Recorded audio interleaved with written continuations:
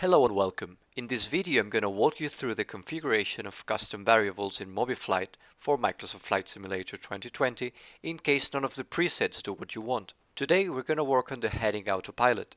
We're going to see how we can create an event to switch from managed to selected heading mode.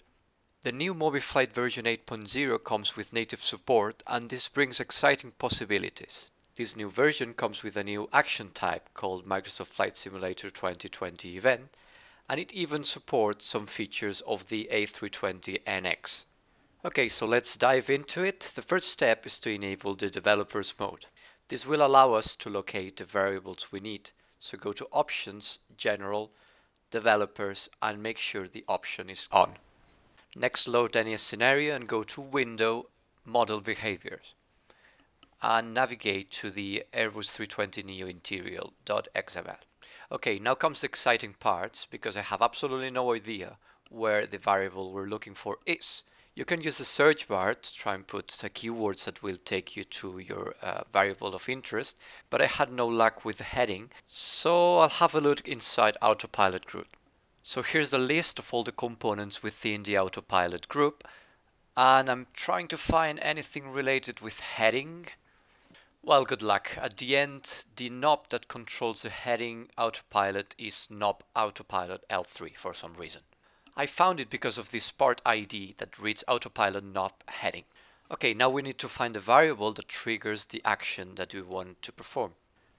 In this case, we see there's a pull code, so that's for the selected mode, and this is linked to this H variable, which is good news because we can access H variables and K events, while there are some other types of variables that are not yet accessible as far as I'm concerned.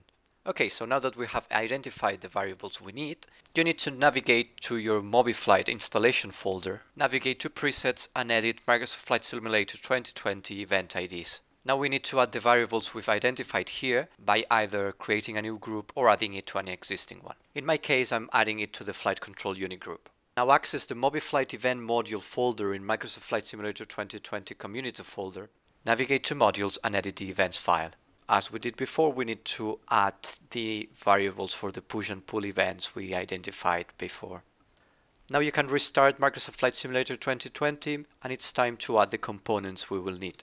As push and pull encoders are quite expensive, I'm going to stick with the cheapest ones I can find and use a momentary interrupter to switch between the selected and the managed mode. So let's navigate to Extra Settings, MobiFlight Modules, and let's add two buttons because we already have the encoded from my previous video. So I'm going to name one button Heading Push for the managed mode, and another button a heading pull for the selected mode.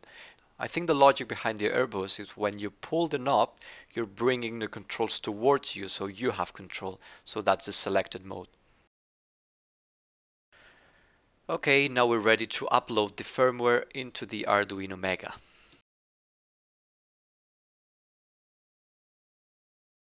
As you can see, I already have an action, which is the heading encoder I programmed in my other video.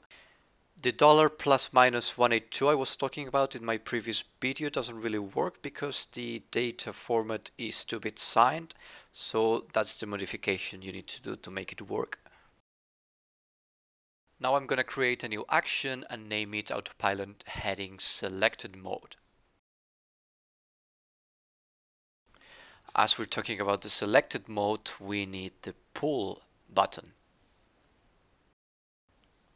Now we're going to use the MFS2020 event that we have configured, and in my case it's inside the FCU group.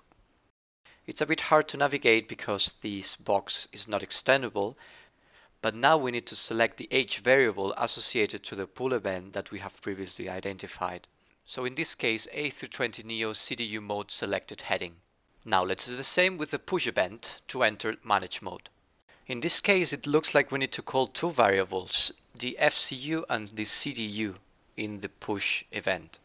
I have now created a new action and name it Autopilot Heading Manage Mode FCU, and I'm gonna link it to this variable. So I'm looking for A320 Neo FCU mode manage heading. Here it is.